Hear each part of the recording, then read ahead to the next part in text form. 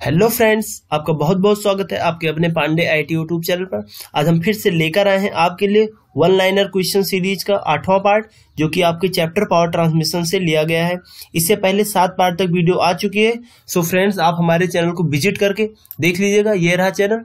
यहाँ पे आप आओगे तो यहाँ पे रेड कलर का बटन दिखेगा, उसको आप सब्सक्राइब कर लीजिएगा, ये रेड कलर का बटन, और बेल आइकन को भी ऑन कर लीजिएगा, जिससे कोई भी वीडियो आपसे मिस ना हो। ये देख लीजिए, वीडियो बहुत सारी पड़ी हुई है। एक सेकंड, ये देखिए video power transmission all total. अभी पावर ट्रांसमिशन पे ही आप आई हैं, प्लेलिस्ट में आप भी जाओगे और यहाँ पे देख लीजिए power transmission one liner question. तो आप प्लेलिस्ट का लिंक डिस्क्रिप्शन में दे दूंगा, जिससे आपको कोई प्रॉब्लम ना हो। लिंक पे क्लिक कीजिएगा, आप डायरेक्ट प्लेलिस्ट पे जाओगे, यहाँ पे सारे वीडियो को देख लीजिएगा। और अगर पसंद आता है तो लाइक जरूर कीजिएगा। लाइक करते हो तो थोड़ा हमारा उत्साह बढ़ता है, हमें थोड़ा हेल्प मिलता है। तो आप लाइक जरूर किया करो, शेयर भी किया करो, जिससे आपको फ्रेंड्स को भी मिल जाए और हम इसके बारे में डिस्कशन भी करते हैं, क्वेश्चन के बारे में। और अगर आपको कुछ एक्स्ट्रा पीडीएफ आपको प्रोवाइड करवाएंगे लास्ट के सीरीज में। जिस सीरीज का लास्ट पार्ट आएगा उसमें आपको पीडीएफ का लिंक दे देंगे, और आप हमारे टेलीग्राम चैनल को भी ज्वाइन कर लीजिएगा, लिंक दे दूंगा डिस्क्रिप्शन में। तो चलिए स्टार्ट करते हैं बिना किसी देरी के। तो friends, chapter power transmission part 8 81 to 100। तो चलिए क्वेश्चन नंबर 81 पे हम बात करेंगे। क्वेश्चन नंबर आपका 81 है कि किस सेंट्रीफ्यूगल फोर्स पर कार्य करने वाला क्लच से क्वेश्चन यहाँ पे बहुत इंपॉर्टेंट है। सेंट्रीफ्यूगल फोर्स पर कार्य करने वाला क्लच को क्या कहते हैं? तो उसका नाम है सेंट्रीफ्यूगल क्लच। अब फ्रेंड्स, हम इसके बारे में आपको डिटेल से बताते हैं। सेंट्रीफ्यूगल क्लच होता क्या है, कैसे वर्क करता है, कैसे बना होता है, इसका यूज कहाँ होता है, पूरा डिटेल में बताएंगे। चलिए स्टार्ट करते हैं इसके बारे में। तो फ्रेंड्स, आपका ये रहा सेंट्रीफ्यूगल क्लच। आपका कौन सा क्लच है? Centrifugal clutch. अब सेंट्रीफ्यूगल क्लच अपने नाम के अनुसार सेंट्रीफ्यूगल फोर्स के ऊपर कार्य करता है। इसका मतलब है कि जब इंजन की स्पीड एक स्पेसिफिक आरपीएम पर पहुंचेगी, तब ये क्लच सेंट्रीफ्यूगल फोर्स के कारण कनेक्ट हो जाएगा और पावर ट्रांसमिट करना स्टार्ट कर देगा। अगर इंजन की स्पीड को लोअर कर दी जाती है तो क्लच ऑटोमेटिकली डिसएंगेज होके पावर ट्रांसमिट करना बंद कर देगा। अब आप इसमें देख लीजिए, जैसे ही शाफ्ट की स्पीड कम होती है ऑटोमेटिकली वो डिसएंगेज हो जाता है। देखिए, अभी देखिए, ये देखिए। और जैसे एक स्पेसिफिक आरपीएम, एक निश्चित आरपीएम पे इसकी स्पीड पहुंचेगी, वो तुरंत इंगेज हो जाता है। अभी देखिए, तो समझ में कुछ आ रहा है फ्रेंड्स? तो ये एक ऑटोमेटिकली क्लच होता है। इसकी स्पीड एक आरपीएम पे चलती है, यानी कि एक निश्चित आरपीएम, जैसे 20 किलोमीटर पर आवर पे जैसे स्पीड पहुंचेगी, ये तुरंत क्लच तुरंत इंगेज हो जाएगा और काम करना स्टार्ट कर देगा, पावर को ट्रांसमिट करना स्टार्ट कर देगा। तो फ्रेंड्स, ये समझ में आया। अब हम इसका यूज कहाँ करते हैं?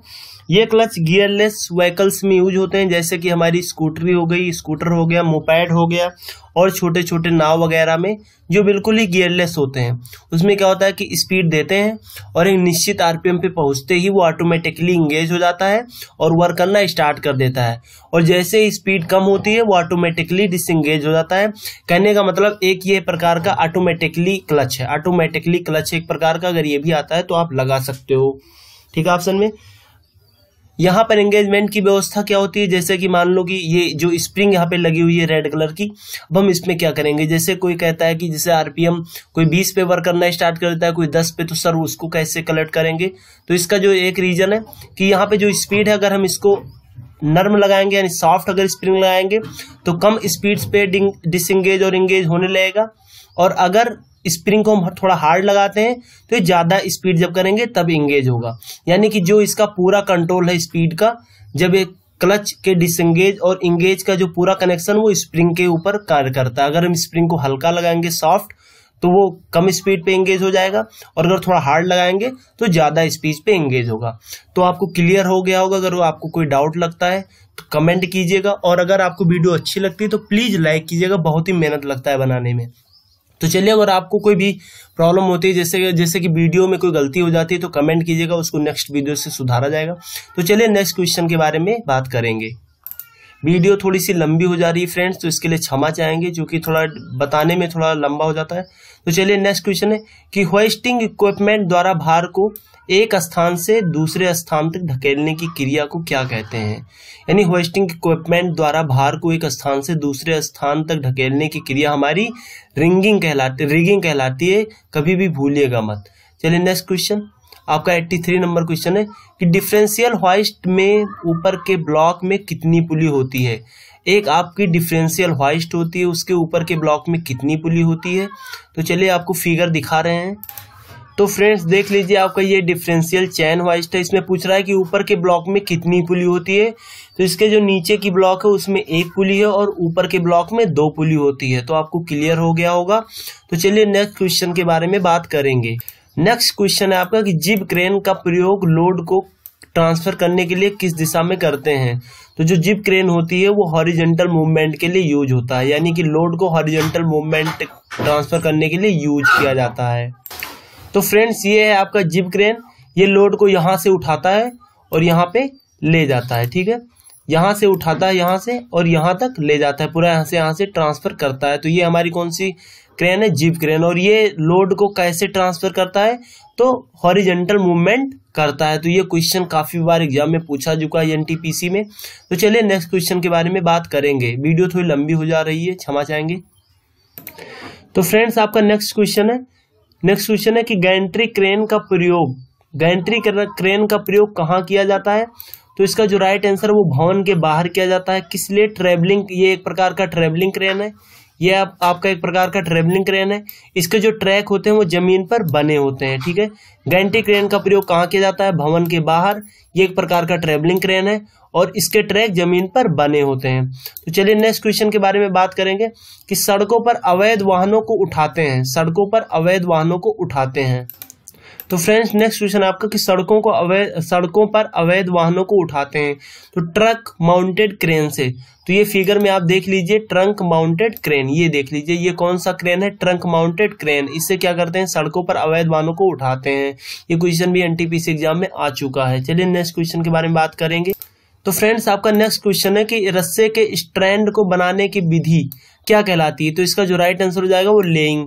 नेक्स्ट क्वेश्चन कि हवा के दबाव द्वारा किस क्लच को चलाते हैं। बहुत ही इंपॉर्टेंट क्वेश्चन है, हवा के दबाव द्वारा किस क्लच को चलाते हैं। तो एयर क्लच। और इसमें एक इंपॉर्टेंट है कि जो हमारा एयर क्लच होता है उसमें कोई भी मैकेनिकल एडजस्टमेंट नहीं होता है। एयर क्लच में क्या होता है कि जब हवा का दबाव ज्यादा हो जाएगा तो वो एंगेज हो जाएगा, जब दबाव कम रहेगा तो वो डिसएंगेज हो जाएगा। चलिए नेक्स्ट क्वेश्चन कि किस क्लच को स्थिर अवस्था में ही इंगेज कर सकते हैं, यानी कि अगर वो चलित अवस्था में रहेगा तो उसे हम इंगेज या डिसएंगेज तो हो जाएगा, हम कुछ नहीं कर सकते। तो इसका जो राइट आंसर है वो डॉग क्लच। हमारा जो डॉग क्लच की यही खासियत होती है कि ये एक प्रकार का ऐसा क्लच है जिसको हम सिर्फ स्थिर अवस्था में ही इंगेज कर सकते हैं, यानी कि जब ये रुका रहेगा तभी हम इसको इंगेज कर पाएंगे और एक प्रकार का पॉजिटिव क्लच में आता है। चलिए नेक्स्ट क्वेश्चन, किस क्लच में बॉल्स या बेलनाकार रोलर से टर्निंग मूवमेंट स्थानांतरित करते हैं। किस क्लच में बॉल्स या बेलनाकार रोलर से टर्निंग मूवमेंट को स्थानांतरित करते हैं। तो इसका जो राइट आंसर हो जाएगा वो ओवर राइडिंग क्लच। क्या हो जाएगा, over riding clutch. Next question, किस क्लच को घूमती अवस्था में भी जोड़ा या अलग किया जा सकता है। किस क्लच को घूमती अवस्था में भी, यानी स्थिर रखने की कोई जरूरत नहीं, वो चलता भी रहे तो हम उसको इंगेज या डिसएंगेज कर सकते हैं। तो ये आपका हो जाएगा कोन क्लच। ये किस प्रकार का क्लच है, फ्रिक्शन टाइप क्लच है। फ्रिक्शन टाइप क्लच में 2 क्लच आते हैं, पहला कोन क्लच और दूसरा मल्टीप्लेट क्लच। तो फ्रेंड्स एक बार क्वेश्चन फिर से पढ़ लेते हैं। किस क्लच को घूमती अवस्था में भी जोड़ा या अलग किया जा सकता है। तो इसका जो राइट आंसर हो जाएगा वो कोन क्लच। और कोन क्लच किस टाइप के क्लच में आता है, तो हमारा कोन क्लच फ्रिक्शन क्लच में आता है। और फ्रिक्शन क्लच 2 प्रकार का होता है, फर्स्ट हमारा कोन क्लच और दूसरा मल्टीप्लेट क्लच। अब हम आपको कोन क्लच की फिगर इमेज दिखा रहे हैं। ये देखिए आपका कोन क्लच है। ये क्या होता है, ये देखिए कोन, इसमें ये रबड़ लगा हुआ है और ये शंख के आकार का बना हुआ है।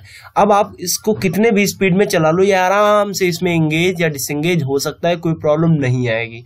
तो चलिए नेक्स्ट क्वेश्चन के बारे में बात करेंगे। आशा करता हूँ आपको समझ में आ रहा होगा। अगर समझ में आता है तो प्लीज लाइक कीजिएगा और शेयर भी कीजिएगा और कमेंट जरूर कीजिएगा। जो भी प्रॉब्लम हो या जो भी डाउट हो या जो भी प्रॉब्लम होती है तो आप कमेंट जरूर किया कीजिए। चलिए नेक्स्ट क्वेश्चन आपका कि स्लाइडिंग मशीनों में कौन से गियर प्रयोग किए जाते हैं। तो आप इसको जानते होंगे, रैक व पिनियन। स्लाइडिंग मशीनों में कौन से गियर यूज होते हैं, रैक या पिनियन।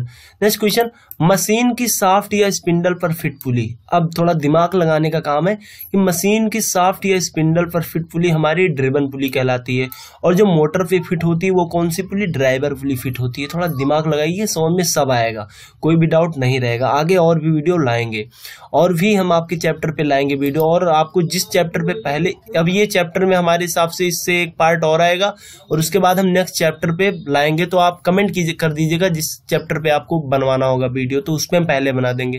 यह ड्राइवर व ड्रिवन पुली पर प्रतिशत स्लिप समान हो तो वेग अनुपात पर क्या फर्क पड़ेगा। यदि ड्राइवर व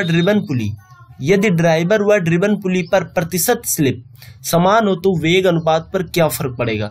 तो हमारा जो वेग अनुपात रहेगा वो घटेगा। ठीक है। नेक्स्ट क्वेश्चन कि किस गांठ का प्रयोग समान व्यास की दो रस्सियों को जोड़ने के लिए किया जाता है। किस गांठ का प्रयोग समान व्यास की दो रस्सियों को जोड़ने के लिए किया जाता है। ठीक है। तो चलिए, किस गांठ का प्रयोग, ध्यान दीजिएगा, किस गांठ का प्रयोग समान व्यास की दो रस्सियों को जोड़ने के लिए किया जाता है। तो फ्रेंड्स, जो इसका राइट आंसर हो जाएगा वो वॉलिन्स नॉट हो जाएगा। क्या हो जाएगा, वॉलिन्स नॉट हो जाएगा। नेक्स्ट क्वेश्चन का बात करेंगे कि हेलिकल गियर का प्रयोग करते हैं। अब बहुत बच्चे क्या करते हैं कि जो हेलिकल गियर ऑप्शन में आएगा तो हम सीधा क्या नाम है, कोण पे पावर को ट्रांसफर करते हैं, ये ऑप्शन में लगा देंगे, और जबकि ये पूरा का पूरा गलत है। हेलिकल गियर का प्रयोग सदैव समांतर शाफ्ट पर high speed and high load के लिए करते हैं। समांतर शाफ्ट पर पावर ट्रांसमिशन करने के लिए करते हैं, और कब करेंगे, high speed and high load के लिए। आपको हम एक बार इमेज दिखा देते हैं जिससे आपको कोई भी प्रॉब्लम ना रहे।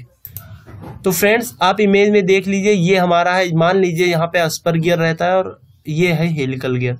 देखिए इसमें जो दांते हैं वो एक कोणनुमा कटे हुए हैं, लेकिन ये जो पावर ट्रांसमिशन हो रहा है वो सेम बिल्कुल समांतर हो रहा है। अब अस्पर गियर और इसमें अंतर क्या है। अस्पर गियर क्या होता है कि कम लोड पे करते हैं और कम स्पीड पे, जहां पे हम काम चल जाए, कम स्पीड और कम लोड पे हम अस्पर गियर, और high load and high speed के लिए हम हेलिकल गियर का यूज करेंगे पावर ट्रांसमिशन में। आपको एक और इमेज दिखा देते हैं, इससे आपको कोई भी प्रॉब्लम ना हो। ये देख लीजिए आप, इसमें देख लीजिए दांते बिल्कुल तिरछे कटे हुए हैं, लेकिन जो पावर का ट्रांसमिशन है वो बिल्कुल पैरेलल है, जस्ट पैरेलल है, कोई भी अंतर नहीं है। कोण पे कभी नहीं होता, आप कभी भी मत लगाइएगा। तो हेलिकल गियर का उपयोग कहाँ करते हैं, पावर को समांतर ट्रांसफर करने के लिए, और कब, जब high load and high speed होगी। तो चलिए नेक्स्ट क्वेश्चन के बारे में बात करेंगे। नेक्स्ट क्वेश्चन आपका बहुत ही इंपॉर्टेंट है, कपलिंग से लिया गया है कि हुक कपलिंग या बाल ज्वाइंट कपलिंग किसका नाम है। हुक कपलिंग या बाल ज्वाइंट कपलिंग किसका नाम है। तो जो इसका राइट आंसर वो universal coupling. Next question, whole depth बराबर होता है। होल डेप्थ बराबर होता है, ये क्वेश्चन हमारा गियर से है, तो इसका हम राइट आंसर अडेंडम और डिडेंडम के योग से आपको एक बार फिगर में हम क्लियर करवा देते हैं। तो फ्रेंड्स, इसमें पूछ रहा था कि होल डेप्थ किसके बराबर होता है। तो देख लीजिए होल डेप्थ हमारा क्या होता है। तो होल डेप्थ का मतलब है कि इसमें, यानी कि इसका पूरा होल डेप्थ होता क्या है, किसके बराबर होता है। तो इसका राइट आंसर है कि जो हमारा, ये हमारा कौन सा भाग है, अडेंडम, और ये हमारा कौन सा भाग है, डिडेंडम। तो अगर हम इन दोनों को ऐड कर देंगे तो हमारा क्या निकल के आ जाएगा, होल डेप्थ। अब ये अस्पर गियर है, इसके ऊपर का पार्ट अडेंडम कहलाता है, नीचे का पार्ट डिडेंडम कहलाता है। ये आपका टॉप लैंड है। ठीक है, इस पे हम एक स्पेशली वीडियो बना देंगे अस्पर गियर पे, जिससे आपको कोई प्रॉब्लम ना हो। तो चलिए, अब आशा करता हूँ आपको समझ में आ गया होगा। ये आपका अडेंडम है और ये आपका डिडेंडम है। अगर हम इन दोनों को प्लस कर दें तो हमारी होल डेप्थ पूरी गहराई दांत की निकल के आ जाएगी। तो चलिए नेक्स्ट क्वेश्चन पर बात करेंगे। तो फ्रेंड्स, नेक्स्ट क्वेश्चन देख लीजिए कि बुशिंग चेन में होता है, बहुत ही इंपॉर्टेंट क्वेश्चन है, बुशिंग चेन में होता है। तो देखिए, एक रोलर चेन होता है, एक बुशिंग चेन होता है। रोलर चेन में रोलर लगा होता है और बुशिंग चेन में क्या होता है, रोलर के स्थान पर बुश लगा होता है। नेक्स्ट क्वेश्चन अस्पर गियर से ये कि गियर का पिच सर्कल ही कहलाता है। गियर का पिच सर्कल का और नेम क्या है। तो इसका जो राइट आंसर वो इफेक्टिव सर्कल होता है। ठीक है, अब आपको हम एक बार फिर से फिगर में पिच सर्कल को दिखा देते हैं, जिससे आपको कोई प्रॉब्लम ना हो। ये आपका आ गया। ठीक है, तो देख लीजिए इसमें फ्रेंड्स, ये आपका कौन सा सर्कल है, ये आपका, एक सेकंड, ये आपका कौन सा सर्कल है, पिच सर्कल। अब इसको हम इफेक्टिव सर्कल भी बोलते हैं। ठीक है, ये आउटसाइड सर्कल हो गया और ये हमारा रूट सर्कल हो गया। ओके फ्रेंड्स, ये हमारा रूट सर्कल हो गया। ये वाला हमारा कौन सा सर्कल हो गया, रूट सर्कल। आप अगर आप बोलोगे तो हम अस्पर गियर पे एक स्पेशली वीडियो बना देंगे। ओके फ्रेंड्स, तो आशा करता हूँ फ्रेंड्स कि आपको वीडियो अच्छी लगी होगी। अगर अच्छी लगती है तो प्लीज़ लाइक, शेयर और सब्सक्राइब कीजिएगा। और देख लीजिए, ये आपके चैप्टर, ये आपका PDF है, हम आपको PDF जरूर देंगे। ये पार्ट 7 है। और ये आपका पार्ट 6 है, ये आपका पार्ट 5 है, ये आपका पार्ट 4 है और पार्ट 3 तक अलग का PDF हम आपको प्रोवाइड करेंगे। आशा करता हूँ आपको अच्छा लगा होगा वीडियो। अच्छा लगता है तो प्लीज़ लाइक शेयर कीजिएगा। तो धन्यवाद, मिलते हैं अगले वीडियो में। Bye bye, Tata.